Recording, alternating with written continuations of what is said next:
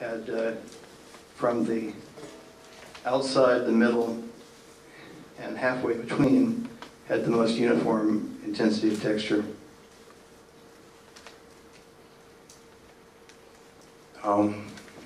When we produced the tubes, we spent most of the research effort on refining the structure in the billet and assumed that everything from there would be straightforward and predictable.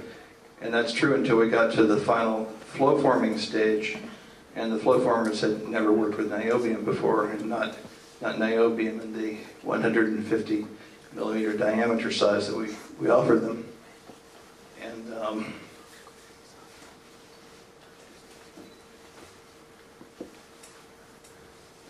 what happened here is that the first couple of tubes produced were used to develop the conditions for flow forming. And initially, this was one tube, and in the drop down to different strain rate caused a failure here. But the three tubes on the right were very nice tubes, and were used in the subsequent operations. At DESY, we also measured the thickness profiles of the tube, and they were within an acceptable range. We made the tube a little bit thicker here instead of the 2.9 millimeter, 2.8 millimeter usually used for the niobium cavities. We centered them around 3.5 millimeters. Again, this is the misorientation distribution here for the final tube microstructure, and you can see that it's quite close to random. The random is defined by the McKenzie distribution, which is shown here in blue. And these are the grain boundary angles here and the number fraction. The grain size here was about 14 microns with a very weak texture. The result of that, compared to the larger grain size DESY material, is that the surface roughness after tensile testing is shown here in the red line is much less, is an order of magnitude less than the surface roughening caused by plastic deformation that we saw in the DESY material. And that's because the grain size is about an order of magnitude less. Formability testing of this material showed excellent formability up to very near the end of the hemispherical dome test, where we had some localized yielding. One issue, though, with going to a finer grain size is that the strength increases. And we had a concern with the thicker wall and the higher strength of this material. The strength of this material was at about 85 MPa versus 65 for the DESY material. We were concerned about whether we'd be able to form it with the same equipment when we were at the limit of the hydroforming equipment. But it was still successful.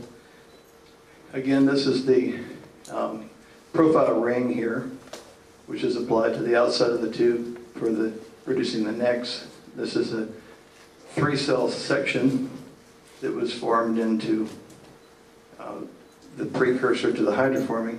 The reason we used 3 cells, even though the tube was designed for 9 cells, is that the lathe wasn't large enough to handle a piece for 9 cells. So in order for us to put this into production, one thing that needs to be done in both the spinning and the hydroforming is that machines have to be built that can handle this. And this again is the hydroforming equipment, the first stage of hydroforming, and then the dies are changed, and this is the final stage. The result of this was that from the SPIR2 production, we had 3 very nice 3-cell cavities and 2 that were a little bit questionable. And these were then used to assemble a 9-cell. We also tested some of the 3-cell, but we weren't as optimistic about that. And for good reason. The picture on the right is the 3-cell cavity that we tested at Jefferson Lab with Peter Kniesel's help. And we developed a leak at superfluid helium temperatures. It didn't leak under pressure testing, but it leaked during the SRF testing. And the test was stopped at 20 megavolts per meter. On the other hand, the 3-cell from DESY that was tested shortly before that showed good results up to close to 30 megavolts per meter. The best of the three, or the best three cells were assembled into a 9-cell, and it's been welded, and the stiffener rings have been applied at Jefferson Lab, and the leak testing has been successful, warm and cold, and that waits to be tested. So we have some other issues.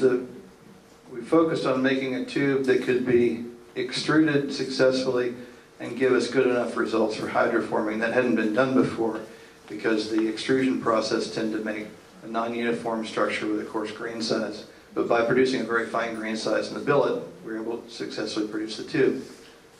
The work that needs to be done is refinement of the later stage of processing of flow forming. And that should be done simultaneous with the development of more tube by ATI Wah Chang under Fermilab sponsorship. We're waiting for those orders to be placed. One thing that we might consider doing, initially we thought the finer the grain size the better, because it gives a smoother surface on forming. But with a fine grain size, because of the Hall Petch effect, you also increase the yield strength. And nature doesn't give us things for free. When you increase the strength, as shown here in this paper from Acta Materialia, you decrease the ductility because the fracture of the material is a function of the energy of fracture. And if you increase one, the other one has to decrease. So we've lost some of the ductility here that you have in the coarser grain material, and we might want to look at a little bit larger grain size, probably closer to the grain size used for sheet, which is around 50 microns instead of the 20 micron we were using. And finally, what we found is that we could produce 9-cell cavities either by the DESY method of 3 plus 3 plus 3, or with our method of a tube that could go into a full 9-cell.